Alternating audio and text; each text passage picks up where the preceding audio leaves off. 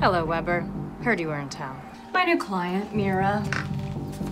Wait, what? Mira, be careful. Laurel was so beautiful. Even when she was dying. I get it now, why you were so sad when you lost her. She was my wife. Of course I was sad to lose her. How come you couldn't see a future with me? It's important for you to understand that I really did everything I could for her. But if someone doesn't want to get better, there's just nothing you can do. She didn't want it bad enough.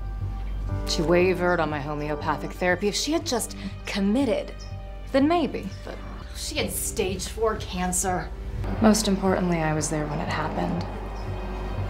Mine was the last face she ever saw.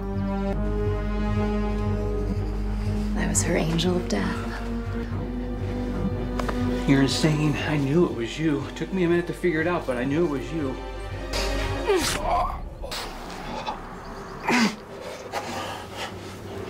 Hurts, doesn't it? You know, it wasn't my intention, but I guess I'm your angel of death, too.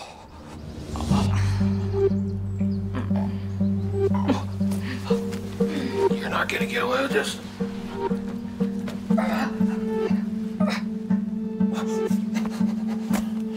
What are you doing?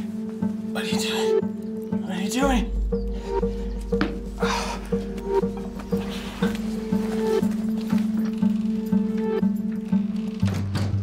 I kept telling you to go to the doctor, and you wouldn't listen to me.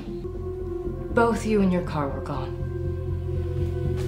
You left Max at physical therapy. See, the police are gonna come later today or maybe tomorrow, and that's what I plan on telling them. And then somebody's gonna clock your car at the end of that driveway, and then they'll just figure out the rest. Just like I did with Laurel and Ida.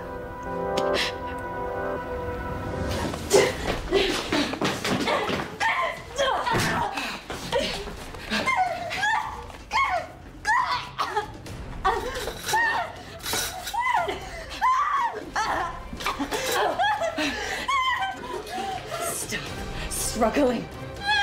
Do the right thing for Todd and Max for once! I am!